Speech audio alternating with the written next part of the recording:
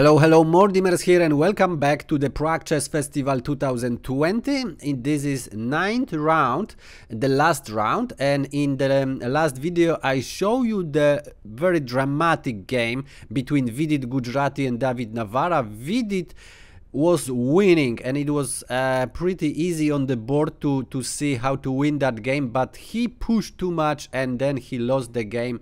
Very big loss. And young Krzysztof Duda in his interview after the round said that it's nearly impossible, it's very difficult to recover after such a loss. So I would like to show you the game of the last round between young Krzysztof Duda, who said that word, and he's 21 years old player from Poland, very strong grandmaster, actually #1 in this tournament by ranking, and his ranking is 2755, and he play as white, and his opponent is Vidit Gujrathi. He play as black. He is 25 years old player from India and actual ranking 2721. So let's see if Vidit could actually recover after such a loss. So without further ado, let's jump into the game. Duda open with d4. We have knight on f6, c4, e6, knight f3, and d5, knight c3, so Queens Gambit Declined, and bishop on b4, so Ragozin Defense, queen a4 by Duda, and knight c6. Knight c6 is actually the only move which blocks the check, but also defends the bishop, so it's impossible to play any other move. So we have knight on c6, e3, and castle by Vidit. And in this position, it's possible to play bishop on d2, just to not let black to mess up the pawn structure, or queen on c2, and queen on c2 was played by Duda. We have rook on e8, preparing e5 in the future, but also giving the spot for the dark square bishop. We have bishop on d2.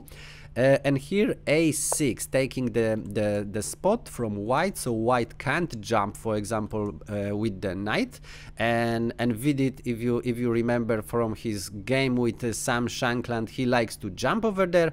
We have a3, kicking the bishop, and bishop usually moves to f8 or d6, in this case d6. And here Duda thought, okay, and maybe Vidit didn't recover yet, so let's try something very sharp, and he castle on the queen side.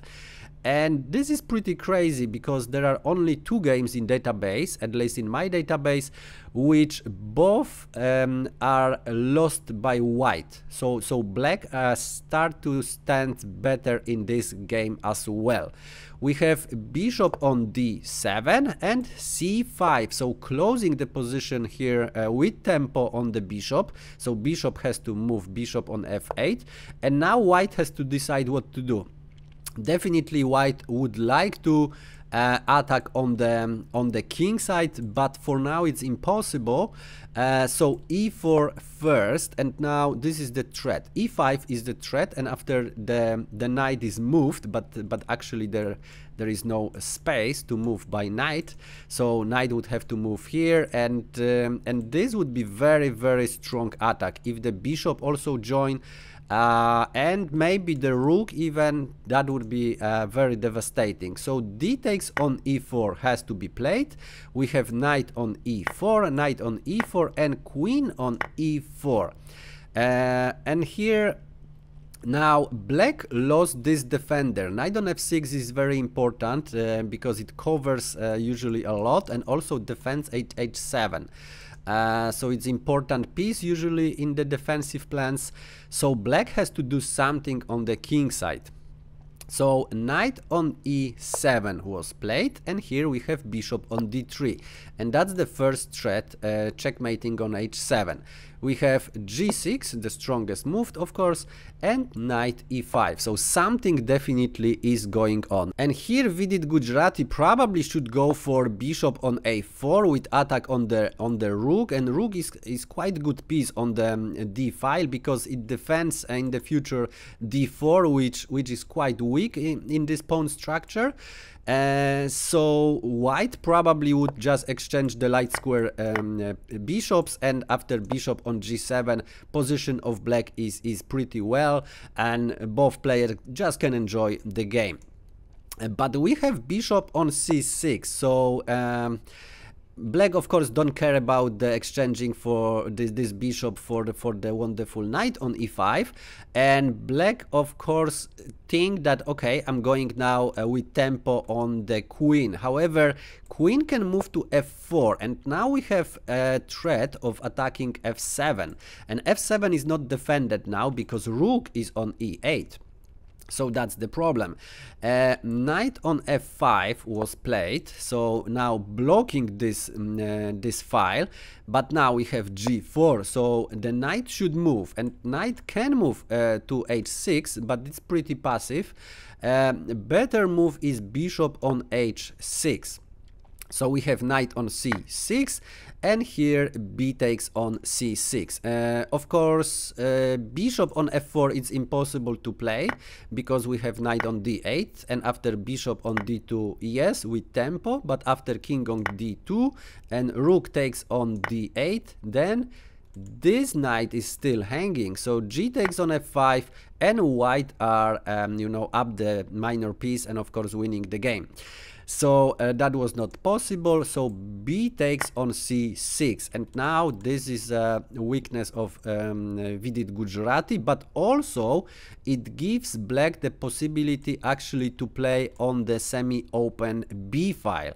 So let's see what happened in the game. We have queen on e4, because of course queen still is under attack.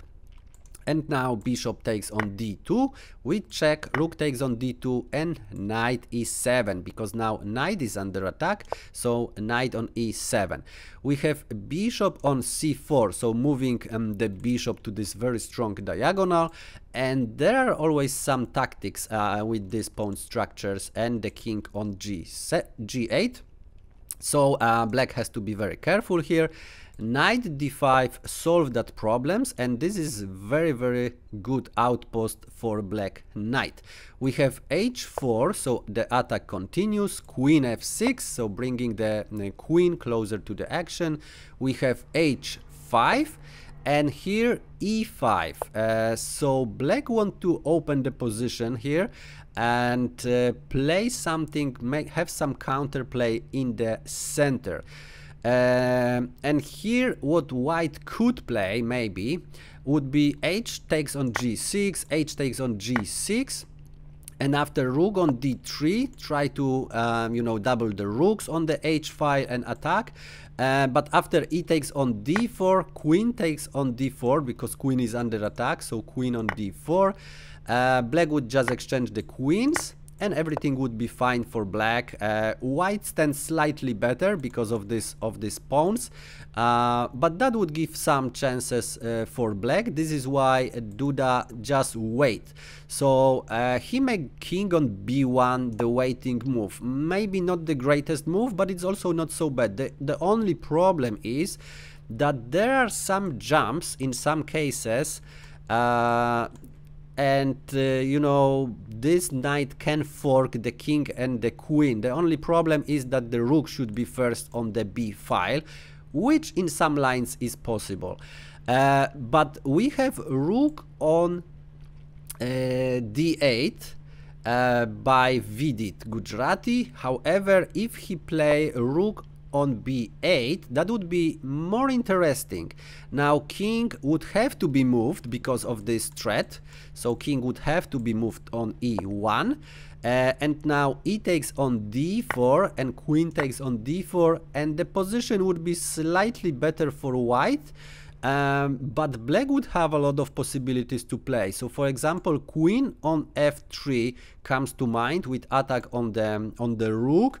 And also there would be some possibilities of attacking the king here, because this file is semi-open, and also the knight can jump in some cases. So white would have to be careful, but black didn't go for this line. Instead, the rook was played on d8, and that's quite passive move. Now white's gonna get the initiative, and now we have rook on e2. So now e takes on d4 is of course impossible because of checkmate on the last rank, and after king on g7 we would have h6 checkmate, so that's unplayable. So knight on f4 with attack on the rook first, rooks move on e3, and knight go back to d5 and still attacking the rook. Duda answer with taking the pawn on g6, and now black has to decide what to do. Of course, knight on e3 is impossible to take because of the bishop on f7. So g takes on f7 with check, king f8, and now picking up the rook. And then picking up the knight, so of course white would be the up the material, and it's minor piece up, so of course easy win. So that would be impossible. And also queen on g6, which seems to be the best move, but actually it's in favor of white. Queen takes on g6, h takes on g6, and now rooks can be double on the open h file. So king should move somewhere, king f8, but still rook h8, king actually can move to g7, can move back, and white just can exchange the material and win the game. Rook e1, and black has to do something with the pawn, so push the pawn, but then bishop takes on a6, and of course it's winning with 2 extra pawns, and one of these pawns are the passed pawn, so white would have a quite comfortable win. This is why in this position Vidit Gujrathi didn't take by the queen. He want to, you know, keep the queen. Maybe with queens he can create some counterplay. So we have h takes on g6, rook e to h3, and then here we have king on f8. So it looks quite dangerous, so better to make some evacuation of the king. And here in this position Duda was thinking what to do, and there are a lot of moves, but he couldn't you know, find anything else. And this move is not liked by engine at all, but he just picked up the pawn on a6. It's nothing wrong with this move, but it also it shows also that Vidit doesn't have any counterplay and can't do anything. And actually, if you look at this position, what to play as black? Of course, e takes on d4 doesn't work because rook h8 with check, and king can't move. Of course, if the king move on g7, then we would have checkmate, so that's impossible. So queen would have to be sacrificed, and after rook on h8, of course, it's winning for white. So that would not work definitely. So what else could be played? Maybe rook on b8 with the same threat. At least what would happen if the rook is moved to h8? Actually, white can play this move, and after king on e7, rook to e8 with check, king e8. Now we have the threat, correct? So queen e5 with check, and that's all. Black can't do anything. Now queen e5, d goes on e5, and 2 extra pawns, of course, winning the game.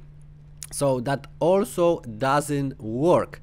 The engine actually recommends e6, but this would also doesn't work. White are just simply better here, and white even can win by fancy way by bishop on c8 attacking the rook, and if rooks go back, then white just can exchange the material and win the game. And if rook takes on c8, it's even worse because rook h8 with check, king e7, and this rook actually can be taken. So that's all the options are actually better for white, and black has nothing to do. So at least Vidit Gujrathi tried to take the pawn on f2, and that's the problem. Now Duda Feel free to pause the video, because Duda now can do some very nice tactic, which actually is the strongest move in the game. So yeah, just pause the video while I enjoy my cup of tea.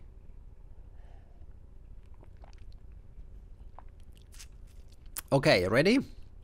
So if you found rook on f3, then congratulations, you are as strong as Jan Krzysztof Duda, the grandmaster with 2755 ranking and #1 ranked player in the Prague Chess Festival tournament.